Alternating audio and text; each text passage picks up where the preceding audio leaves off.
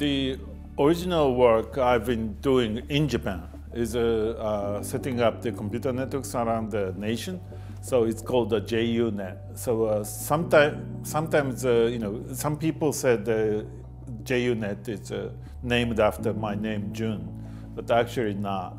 Japan University Network with the UUCP protocols and then the emails and etc. But also, the interesting thing about the JUNet is introducing the hierarchical domain name space before the anybody else, so before the internet and other things. So the computer networks like JUNet was in other countries as well. So but the most significant characteristic of a JUNet was all the email was RFC 822 standard, which is an email standard for the internet, but also accommodating the Japanese character set and the languages. So that was basically what I brought to IETF and made a speech. I was the first attendees to IETF from Japan, I believe. And then, giving a kind of a keynote type of a lecture about how that the multiple languages should be accepted into the messages of the internet, because it was already there. And then, kind of tried to propose as a standard way for internationalization of the internet text messages. So that was the very, very first appearance of my idea to the IETF community. The biggest challenge is for the initial internet working in Japan was to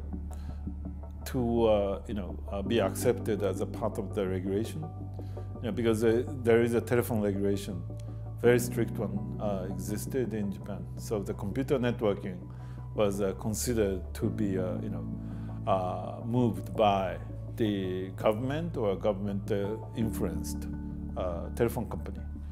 And so the internet is coming from the other parts, computer scientists and the computer networking people, which is totally different from telephone approaches. So that was hardly understood, and then sometimes it was a conflict. And even after the internet is being, getting popular and being understood, then the question about who's gonna play the role of the internet, from the bottom-up type of academics and the universities, or the government and telephone companies. Those are the conflicts, like other countries, but also in Japan.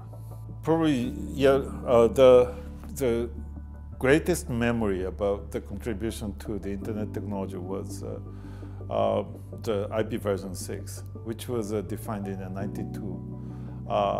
Started to discuss in 92 for the internet protocol next generation discussion, and then I became a member of IAB, and then right after the 92 INET in Kobe.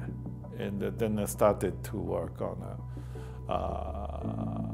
defining the next generation of the internet protocol things, and then starting all over from the previous stages, and then selection process and other things. So I've been very much involved on a kind of discussion inside the IETF and IAB about the IP version 6. The internet changed my life, of course. I've been working on the internet space, traveling around the world, meeting all the people, and I've been serving as an advisor to the Prime Minister for 13 years, and that is all because of I'm being expert of the internet.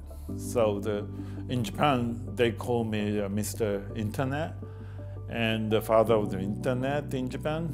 And so, yeah, that's almost everything.